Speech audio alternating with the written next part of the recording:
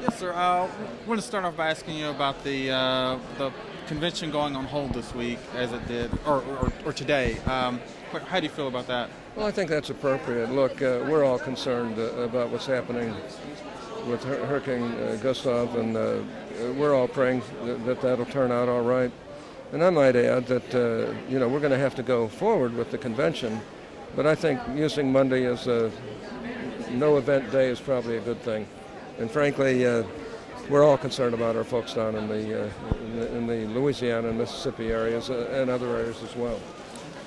In the larger picture, you were a supporter of Mitt Romney in the primary, and there had been a lot of talk about whether John McCain had enough conservative bona fides. Do you think the party has successfully unified behind him this week? Look, John McCain's a true conservative. He's a maverick, which means that he does try to put things together with the Democrats, as do I.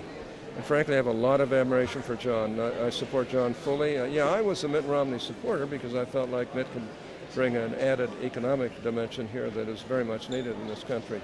But I'm really thrilled with Sarah Palin. I have to admit that I think John really hit it out of the park with Sarah, because she's tough, she's smart, she has more executive experience than any of the other candidates for president and vice president. She has more knowledge about energy, the number one issue in this country, than any of the other three.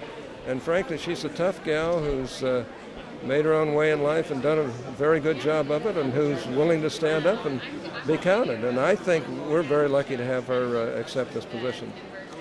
And last question, on that same note, the platform looks like it's going to have it's going to endorse a constitutional amendment to prohibit gay marriage. It's going to also oppose to embryonic stem cell research. It says no amnesty. Is this? These are some of the things that McCain has been on the other side of. Is that going to be an issue at all? Well, to be honest with you, on embryonic stem cell research, I believe that being pro-life is helping the living too. And I've met with 43 Nobel laureates and all kinds of other people, including ethicists on both sides, ministers on both sides, activists on both sides. And I came down the same way John McCain has come down. And about 80% of the people in this country agree with it. Now, to the extent that we can get pluripotent cells from skin cells or any other type of form, that's a step in the right direction, and I support that as well. The first question was on gay marriage. Look, John is very fair to gay people, so am I. But we do draw the line when it comes to the definition of marriage. We just do not believe that we should change that definition.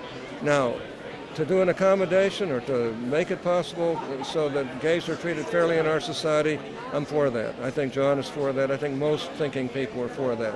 But when it comes to marriage, we draw the line, and I think John is absolutely right on that. Do you believe the party platform, though, is more conservative than the actual nominee? It always has been. I mean, I've been here, I don't know how many conventions I've been to, but plenty, over my 32 years in the Senate, and the platform is always more conservative than our nominees as a general rule.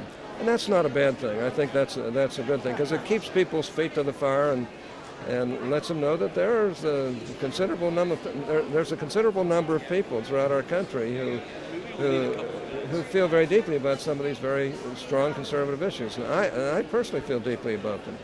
All right. Thank you very much. Good to see you.